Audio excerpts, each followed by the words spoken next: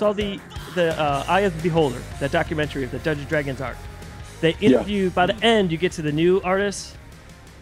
PU, man. I want to go back. Yeah. They need you. I want to go back. Yeah, that'd be amazing. But that's what I think you capture in your art. You come up, it has that punk rock, very raw. Actually. Yeah, like with the, as we just saw here, it's just like,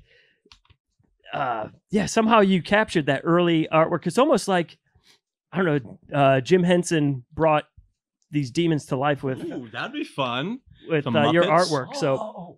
Yeah. Some freaky Muppets, dude. Muppet Coat. Yeah.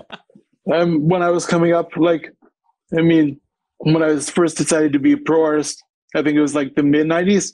And like, by that time, you had already like these airbrush artists in the late 70s, I guess, in the early 80s, which is fun. It's fun when I guess you're making glistening cherries or titties or whatever, whatever, like they're dripping with water. But there's a point like where hyperrealism just gets boring to me.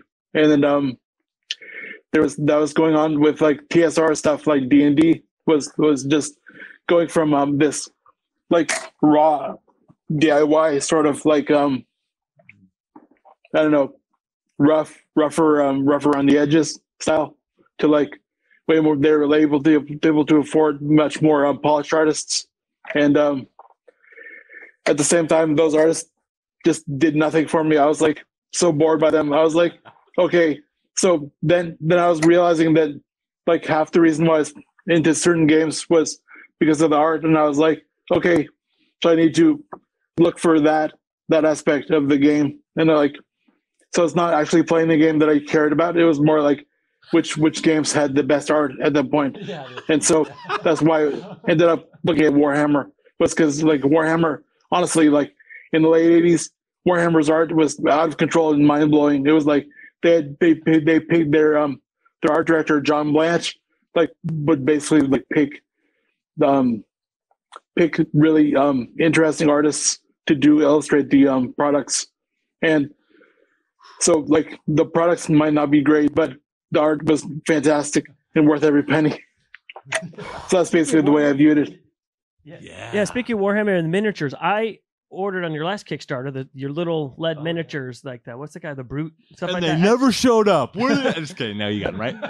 You got them? No, we're still waiting for them. I'm just saying that's what I used to love, because we never used to play Dungeons & Dragons. It was the artwork that got us into it. And I used to have all the little miniatures. I don't know where they are. But that's when I saw you had those again. I was like, oh, these are awesome, because they're like, your characters come to life. Yeah, the pewter. Yeah, very cool. Pewter. But that's half the reason why I did metal figures, was because they reminded me of like what I was attracted to as a kid. I was like, well, it's way better to do them in metal than it is in plastic. So many miniatures are in plastic now. And I'm like, it has no nostalgic factor for me at all.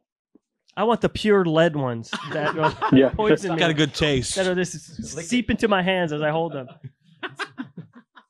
Bruh. Well, if you're not, if you're too cool for Warhammer, and you still have all those little toys, and I can give you an address if you want to send it over. I can pick that up for you. He likes the art still. Oh yeah, you're right. I'm sorry.